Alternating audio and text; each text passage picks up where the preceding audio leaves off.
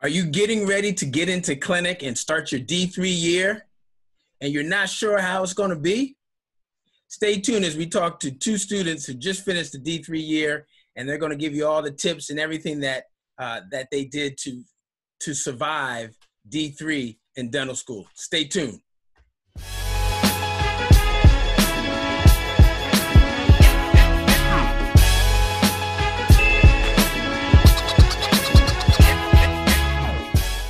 Hi, this is Dr. Darwin, the new dentist coach, with another episode of Ask Dr. Darwin on the New Dentist Podcast Show, where we talk about getting into dental school, surviving dental school, getting into residency, and then life as a new dentist. Be sure that you subscribe down below at my YouTube page, Dr. Darwin Speaks, and then also be sure to hit that notifications button so that you are able to be notified when new videos come out every week. Today, we're going to be talking about dental school and getting past the first year, the second year, and now focusing on the D3 year, which is probably one of the years that most students really like. We're joined with my buddies, FutureDDS. You guys want to introduce yourself? Hey, what's going on, y'all? Tyrell Friday, third-year dental student at Tufts Dental School. And Tyler Brown. I guess we're D4s now. Oh, yeah, we're D4s now, yeah. At Tufts, University School of Dental Medicine, yep. That's cool. That's cool. Well, look, guys, let's jump into it because a lot of people are looking forward to finishing up the second year of dental school and going right into clinic. I know that's one of the big things a lot of people like. So first, let's talk about what you heard about the D3 year before you started. What are some of the things that you heard? I definitely heard a lot of people say the stress is different. Like you know, you're still stressed, but the stress is a lot different. Like a lot of people say that, you know, I guess the virtue of the schedule and, you know, the day-to-day operation versus, you know, class versus clinic. But I think that was one of the biggest things. Yeah, another thing was a lot of people told us we had been told a lie. You know, I think that initially we expect to just kind of be done with classes during our third year. Yeah. But we still had classes while we were in clinic. Of course, the class load was a lot lesser than, you know, the first 2 years, but we still had to take classes, but it was definitely more clinical based. More clinical based. Okay. Yeah. All right. So you guys were able to dispel those myths because you still had classes, right? Oh, yeah. Oh, yeah. Some tough classes too. Yeah. It was no joke. It was no joke. I think dental school was more fun because we were able to be actually interacting with patients, but it was still, you know, it was still a lot of didactic classes and a lot of tests. There's still a lot of tests, so don't let anybody fool you. Right. All right. So, what about the things that you liked the most about D3 year? So getting back to, you know, us being able to be in clinic, just kind of finding out our groove as actual, like, practicing clinicians within the school. You know, it was great seeing what worked for us, you know, what we thought would work, what didn't work, being able to really, really dive in and get that base layer of who we will be as clinicians. That was great. That was great. Yeah. I think I like you know, definitely the patient aspect. You really, like, learn what you learn. You learn what you know and what you really don't know once you're in clinic, and, like, I guess you got a little bit more pressure on you. You know, you got a little bit of pressure on you to perform in front of your patient. And, you know, it might be your first time doing a procedure, but you really know what you feel comfortable with and know, at least theory-based, like, theoretically, you know exactly what to do. And now you know what you need to put into action or what you need to study more. So, you know, like Tyler said, just coming into your own as a clinician and as, like, you know, how you interact with people and you know, kind of grow as a provider, not just a hand skill expert or, you know, a bookworm. So cool. All right. So now the challenges. Let's talk a little bit about the challenges. And, you know, Tufts is the second largest dental school. We're about close to 200. You guys have about 200 classes. Yeah, with our IS class, we have about 240, 250. Yeah. Yeah. Okay. So, yeah. 200 and all of those students were also in clinic, right? 100%. Yeah.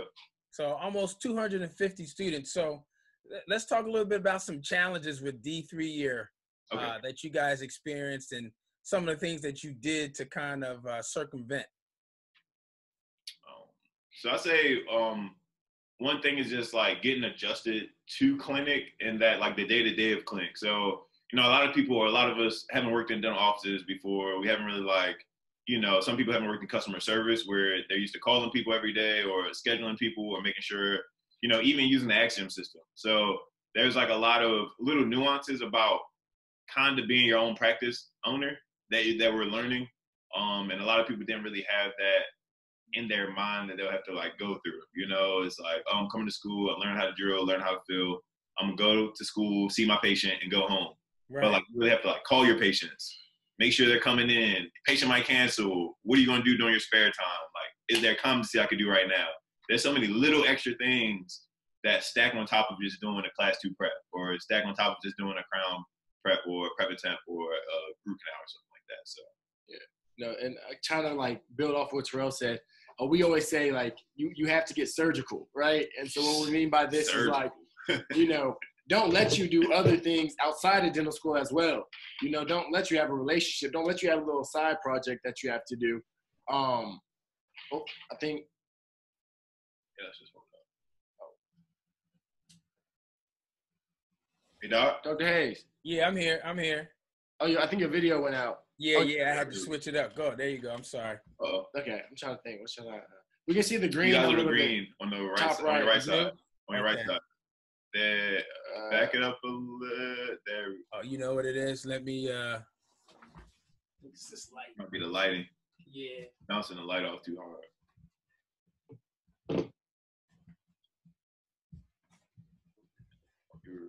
You're saying like surgical. Yeah.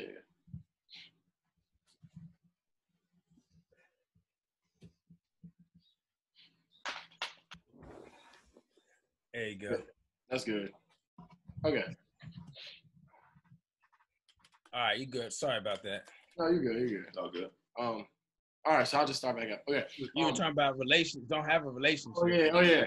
So yeah, just getting back to it. You know, Tyrell and I, we always say like one big thing about being efficient and being successful within dental school is just, you know, being surgical and just like really, really breaking down everything that you have to do. And like, don't let you have other side project that you have going on. Don't let you have a relationship that you have to, you know, pour a lot of, not even a lot of attention, even a little bit of attention still is going to take a lot from you because you're so busy with doing everything else. And like Tyrell said, you know, the actual part about being in clinic, that has so many different layers where it's so, okay, I'm going to go in and I'm going to work on this denture. I have to review, you know, the denture procedure before I go in. So that's an extra hour added onto my day that I have to, you know, make sure that I'm familiar with what's going on and things of that nature. So really just being surgical, making sure that you have all your competencies completed and you're getting all of that exposure, just becoming the best clinician that you can be. I think that, you know, getting into that groove and understanding that you can't get out of that groove. You know, if you want to relax, you almost have to schedule your time to relax. You know, it's to that point, especially if you want to be super, super efficient within clinics. So it wasn't hard, but it was definitely something that, you know, we had to get a little bit more used to. For sure. Now, what about, talk a little bit about the fact that, you know, you guys at Tufts are second largest dental school as far as, you know, number of students per class and how that played into some of the challenges that you might have had.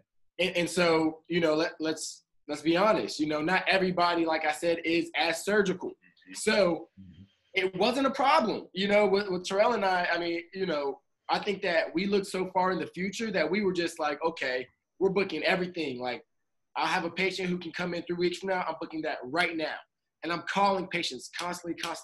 So we stayed on top of it. And if you're able to stay on top of it, you know, it won't be a problem, you know? And I think a lot of people, when they look at Tufts, they're like, oh, will I get the attention that I need? Will I get XXX? And I will be honest, you know, it's during the actual 3 hour period that you have your patient, you know, of course the PC is running around, but you know, if you go to your PC before the session or after the session, they're always willing to help you and really put in that effort to show you what you need to do and kind of coach you through things. So as long as you're, you know, organized, it actually wasn't that much of a problem. Yeah, I think, you know, just to piggyback off that a little bit, I think just being prepared. So if you go in there and you look competent, you know, like you look like you prepared, you go in there, you talk to a professor that you want to work with before the session starts, and like little things like that, instead of trying to find someone mid-session. You know, you don't necessarily know exactly what everyone else has on them. It might be on the board, but like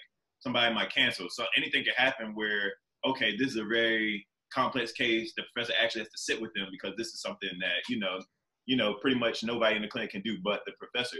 And they're just trying to walk people through. So you might not have as much leeway every day. But like Tyler said, if you put it in their head beforehand, that like you're someone that they need to keep in mind throughout this session.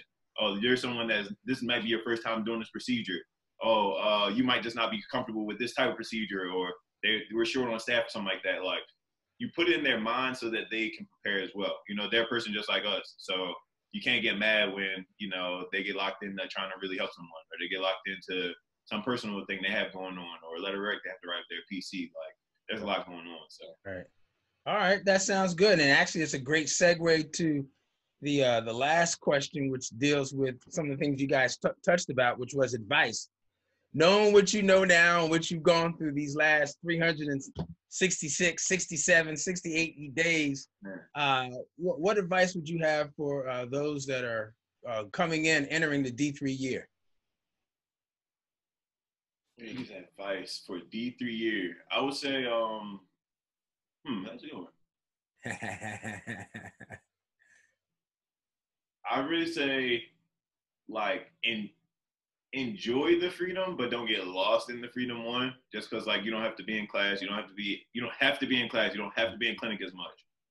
Little things like that. But you do get a little bit more freedom to start enjoying your time.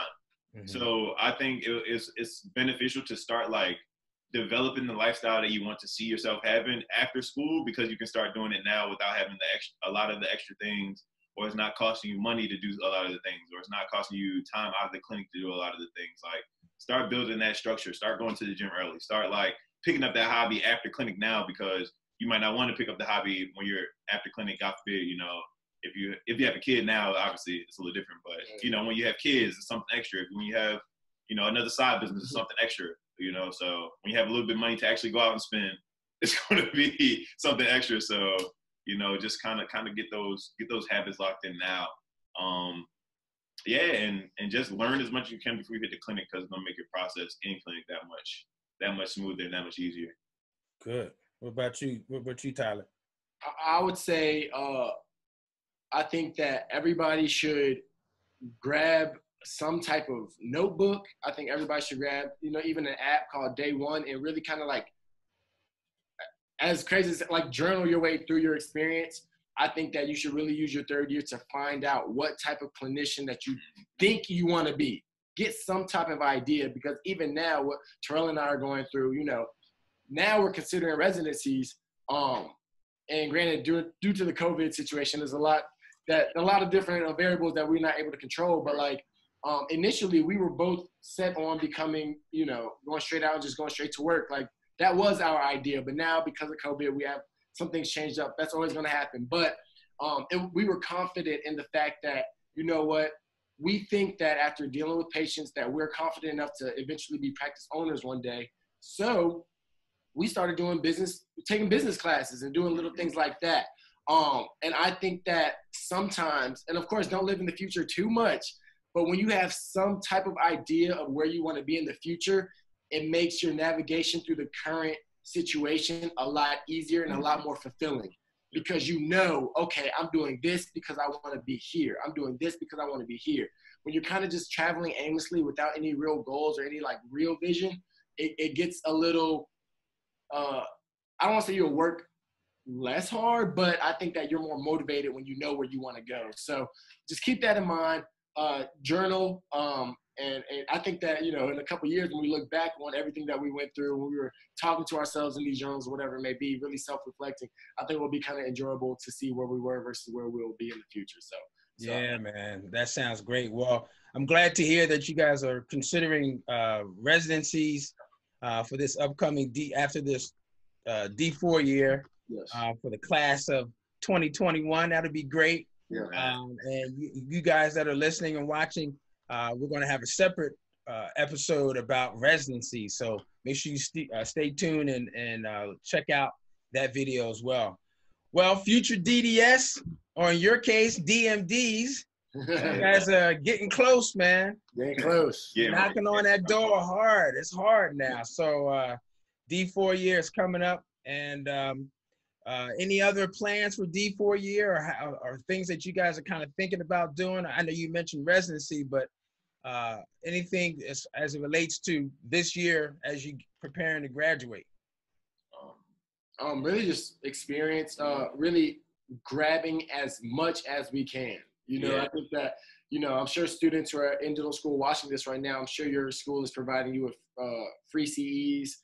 You know, watch them, watch those videos, you know, really just embed yourself into the world of dentistry. And that's what we're trying to do, especially in these trying times. It's very easy to get sucked into a lot of other things, such as video games or whatever it may be. But I think we're really just going to try to get as many reps as possible. And the reps that we can't get in the clinic, we're going to get outside of the clinic via different videos, different podcasts, and really just starting to plan out, you know, our future. Good. Yeah. Well, those of you who are watching and listening as well, make sure you plan out your success. Exactly. Success is not something that just happens. It's something that has to be created. And it sounds like you guys are still on that path and doing well and creating it. So FutureDDS, thank you so much for sharing your experience about surviving the D3 year. And you guys that are watching, if you have questions, be sure to post them down here at the end of the video. Also, you guys can shoot me an email at newdentistcoach@gmail.com, newdentistcoach@gmail.com. Also, check out this new website that we just put up, and you got some things there that you can check out. FutureDDS will see you in the D4 year. Thanks, guys. All right, man. Thank you, Dr. Darwin. You're welcome. Peace.